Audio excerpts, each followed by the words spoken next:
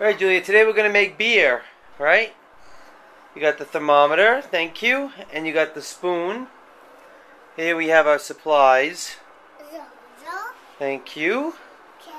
Here we have the boiler, a secondary heater, bottles, a pint of a pale ale that I just poured, remainder of the pale ale, a bitter that's fermenting, some bottles of pale ale, and the fermenter and pressure bottle, which is I'm going to use to sparge, is now being sterilized. Alright, baby, so now we have to figure out what recipe we're going to make, what beer, and commence the process. What do you think? What, a fish? Alright, so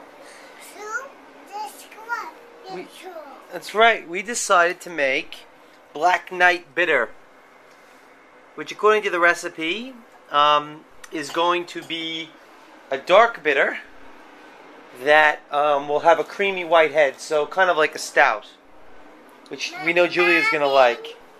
You're going to like that, right, baby? Julia?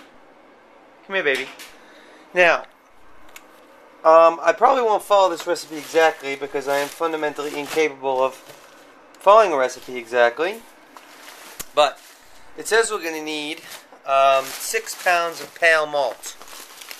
So if I look at my bucket here, I have 3 kilograms of Pilsner malt.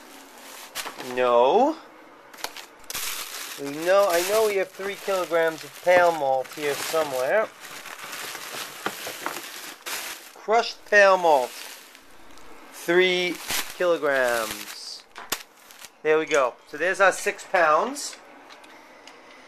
I also need 3/4 pound of cracked crystal malt.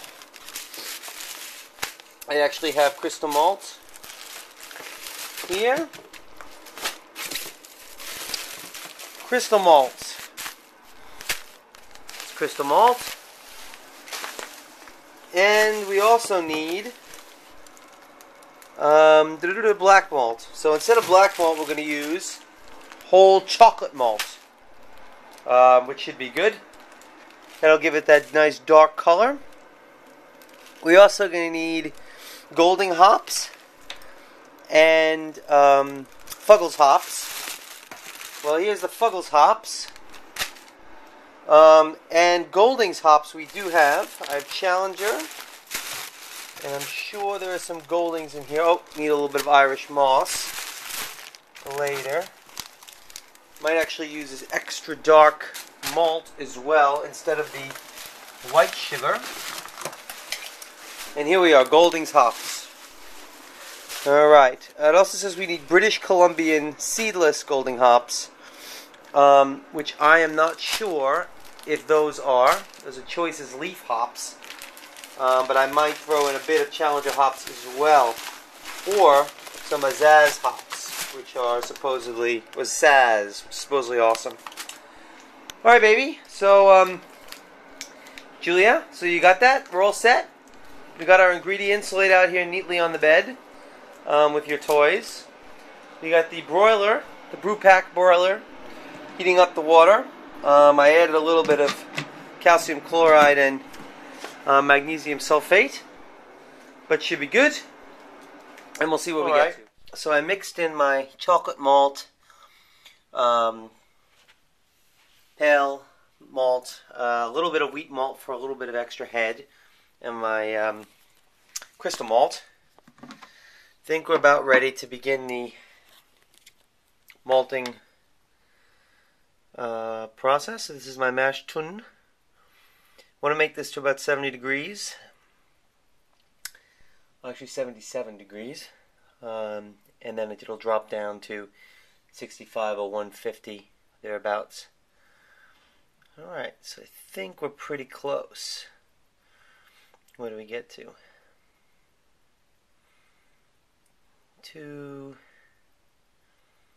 Alright, so that's probably close to what we want.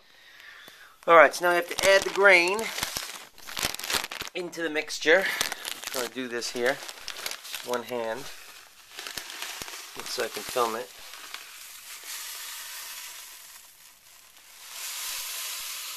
Just smells great. It's got a nice, weedy, chocolatey smell. It's brilliant, really. Alright, so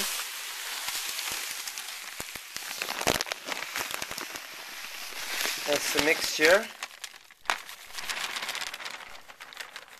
I have to immediately grab my spoon, which is over here, my white spoon.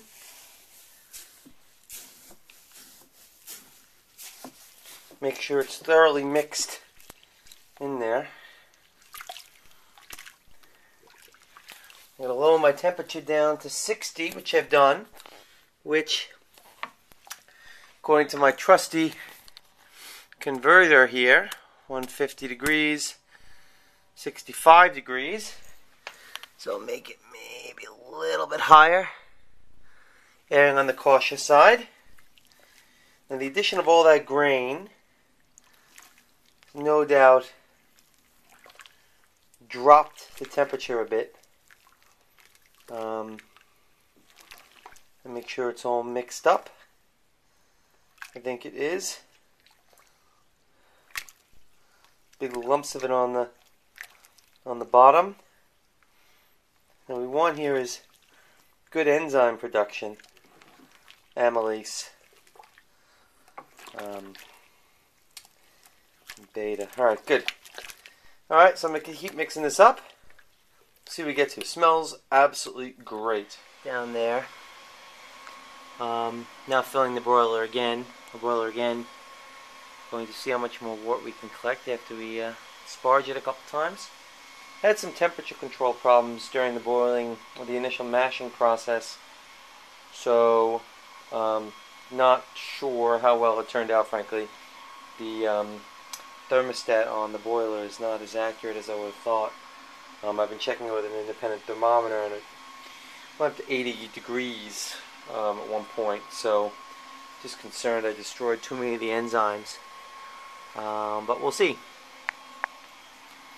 The second runnings, I guess you'd say. A little bit lighter in color.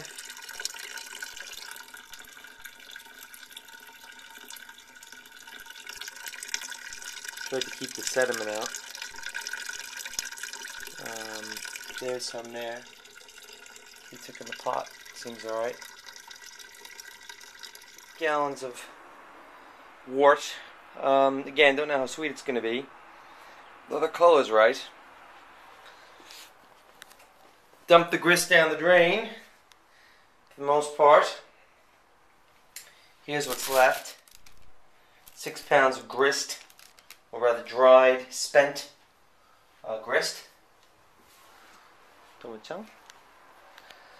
Alright, now we got to measure the hops. Alright, well I made the wort boil for a while with the hops. It's now cooling. I got the bathtub running in the other room.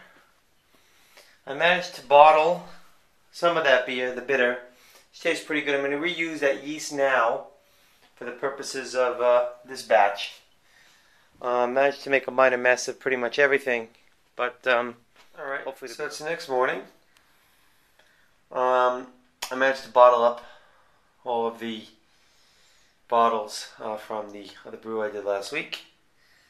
See it in the shower. There are the bottles on the floor. Here's the new brew. When it was hot yesterday, it tasted very much like tea, or rather smelled like tea. You can see I put in some yeast from the old batch that we did yesterday, as well as the new packet of ale yeast. You can see a lot of yeast on top, so a nice covering is forming. You can see a little bit of activity there.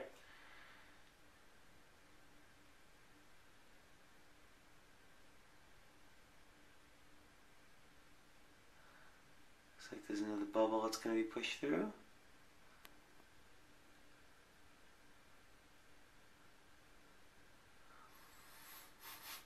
Room has a nice hoppy smell. It's good.